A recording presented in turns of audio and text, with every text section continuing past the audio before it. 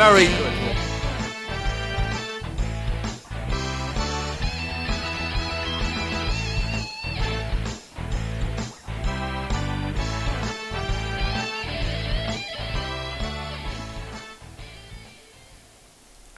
Good morning, staff and students.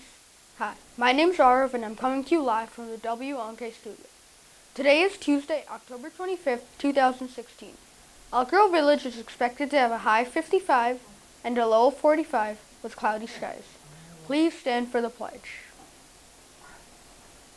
I pledge allegiance to the flag of the United States of America and to the republic for which it stands, one nation, under God, indivisible, with liberty and justice for all. And now for the Link Pride Pledge. I will do my best to be safe, respectful, and responsible to my teachers, myself, and others. I will find the greatness in me by helping others and working together. Prometo seguir las llaves. I will make the most of every moment following school agreements. Estoy de acuerdo.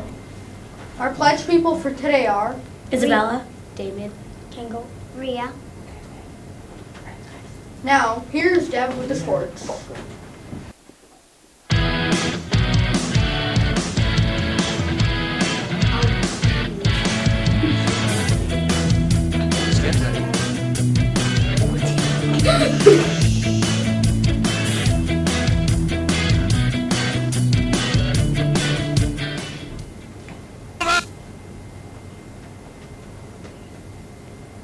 Thank you, Aro.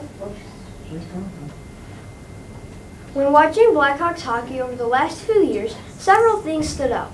Among them was their penalty kill and dominant puck possession. Both of those things have been missing so far this season, and both have cost the Blackhawks. Patrick Kane scored his second goal of the season, but Chris Versteeg had the shootout winner as the Calgary Flames beat the Blackhawks 3-2 on Monday night. The Blackhawks are now 3-1 on the season as they keep trying to find more consistency in their game. With their next game not scheduled until Friday, they've got plenty of time to reflect, learn from their mistakes, and practice. But don't be too upset about our Blackhawks though. We've got the Cubs.